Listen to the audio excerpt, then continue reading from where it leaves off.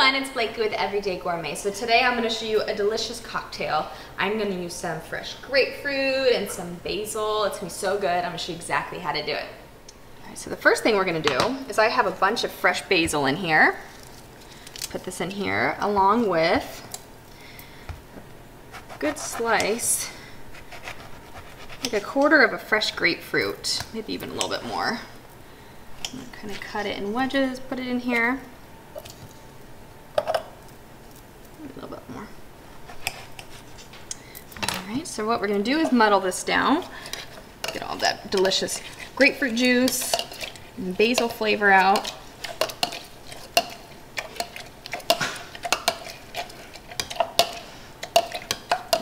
And then what I'm going to do is add in a little bit of vodka, not too much, just a little bit.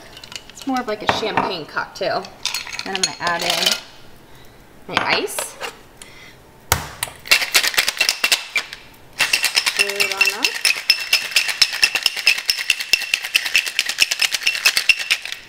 Perfect. So then what I'm going to do, strain it in here. Alright, so that is perfect, just like that. So then what I'm going to do is I have some chilled Prosecco here. I'm going to top it off just like that. And then what I like to do is just take a little squeeze of a grapefruit zest here, run it around, put it just like that. Maybe float one of these in there, and that's it. A delicious cocktail. How easy is that? So my cocktail is done. It looks delicious. It's super easy to make.